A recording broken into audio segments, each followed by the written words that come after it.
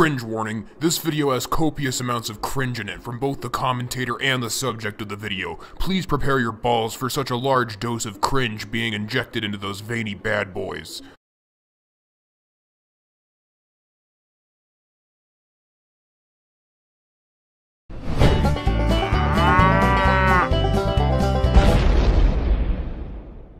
How's it going, guys? Cracked Rack here, and welcome back to Lolcow Watch, that show on the internet where I take a look at real-life creatures from the hills have eyes and exploit them in front of thousands of people for money.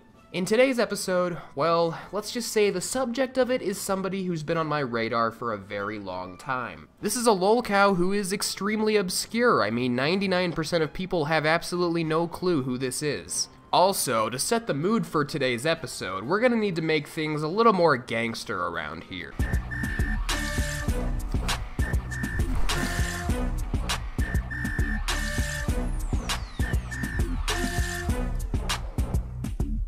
Alright, now that we're super fucking gangster, let's stop beating off the bush. Today's subject is a man who only goes by the name of Cyraxx. Not the Mortal Kombat character, this individual is much cooler and much tougher. Cyraxx, known in real life as Chance, is a 31-year-old man with severe physical deformities. Which I know, boo-hoo, he has physical deformities, suck my cock, bitch. Disabled people don't just get away with whatever they want. You gotta understand, Cyraxx cucks himself every single day and is fully responsible for being the laughingstock that we see before us. This individual is one of the most delusional lolcows I've ever seen. Not even Chris Chan is as delusional as this guy, because at least Chris Chan has tangible work that somewhat back up his delusions.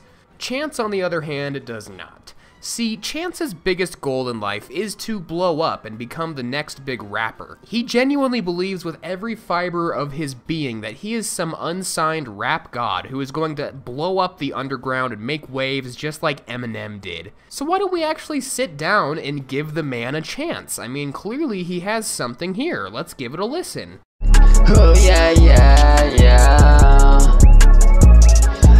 They don't wanna see the hurt or the— Holy cow! I want to blow my friggin' brains out. That sounded like unadulterated, ground up shit. First of all, it sounds like you took the vocals from another song and put it on top of this song, which is just a random instrumental. Nothing flows or mixes together. Second, you have so much fucking processing on your voice. You sound like Justin Bieber on crystal meth. I just don't understand how even the weirdest of people could make something like this and not go, oh wow, I've made a stinking pile of shit. I need to create something better.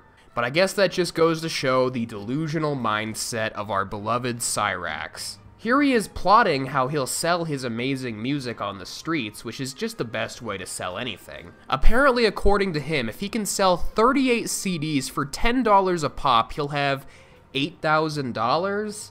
So I figured, I sell all 38 CDs for $10 a piece and all 15 digital art pieces for $20 a piece, I should be walking away with around $8,300 or around the area. Only problem we need to solve is keeping Marty and his goons out the way. Yeah, that's the only problem you gotta solve here, Cyraxx.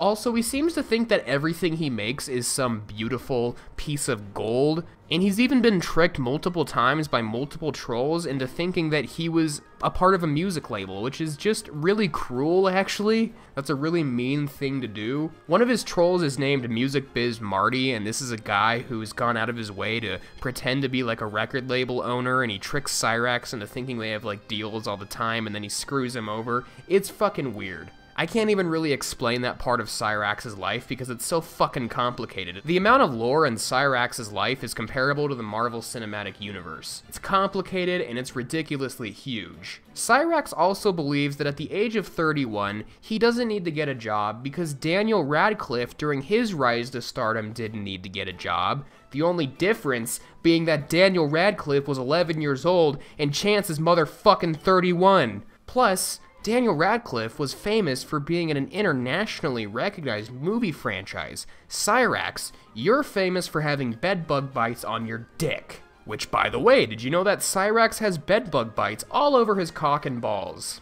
We know this because he's showed us many, many times. See, Cyraxx's home is so filthy and poorly taken care of and poorly maintained that there are bed bugs flooding the place absolutely everywhere, particularly on Cyraxx's bed, which seems to be a pretty nice party hotspot for these bed bugs. Because of this, Cyraxx's penis and balls are completely coated in bed bug bites. There are so many bedbug bites on this dude's dick that his dick is 3 times bigger than the average penis because it is so swollen. So we've covered the tip of the Cyraxx iceberg. He makes shitty music, he's absolutely delusional, he has severe physical deformities, he looks like Gollum from Lord of the Rings, and he has bedbug bites all over his butthole. But what makes him truly awful? Well, Cyraxx over the course of his life has actually done some pretty awful things, even for my standards, and I really hate judging people. Did you know that Cyraxx has had over 40 police incidents at his home over the last 10 years? That's more times than I've ever had the fucking police called in my life. I don't even think I'll see 40 police officers in my life. I mean, shit, even assuming I live to be 100 years old, I doubt I will even see that many police officers in the flesh. That is ridiculous. Let's just say the apple doesn't fall far from the tree when it comes to Cyraxx's family lineage, as his father kind of like, you know, raped a child on a bike path. And now he's in prison, and now Cyraxx is a fatherless boy who doesn't know what to do, and now he's got bedbug bites all over his dick. But you know what? This isn't about his father. It's messed up to bring his family into this, so let's get back into Cyraxx. What else has Cyraxx done? Well, he's done everything ranging from severely choking his grandma out, to forcing his male friend let him suck his dick and balls, to sending dick pics to minors over and over again. Like once, some pedo hunters made a fake profile of a very underage looking girl who clearly stated she was 15, and without any hesitation at all, Cyraxx, once contacted by this girl, sent her numerous videos of him jerking his dick and balls. Masturbating completely shamelessly, wide out in the open, coming in the fucking sky, and he did this knowing she was underage, him being 31 years old. There are so many stories of this guy's delusions that it's absurd, as well as his rap sheet. His rap sheet's longer than XXXTentacion's. Not to mention, there are so many fucking sagas out there of Cyraxx's life, it is ridiculous. He's tried to be everything from a Formula 1 driver to a literal Nazi to a rapper. This is someone who desperately wants to be a part of a community, but can't find a community at all. Though he has absolutely no tact in how he finds these communities, or goes about really anything. He knows nothing about anything. I've never seen a Lolcow that knows literally nothing about nothing, while still acting like a top expert in everything. This is what happens when a kid grows up isolated from reality while being bullied quite heavily. Eventually, when you live like this, you just become a raging narcissist, and, well, you autoerotically asphyxiate yourself. So yeah, that's Cyraxx, ladies and gentlemen. That's the end of the episode. Remember that this is a short series. As I've said time after time, I'm only here to open up my teat and let you suckle on it so you can swish my boob milk around your mouth. I'm not trying to fill a whole carton of milk. That's up to you to do, and there's dairy farms everywhere, so. Anyway, that's all for today. See ya.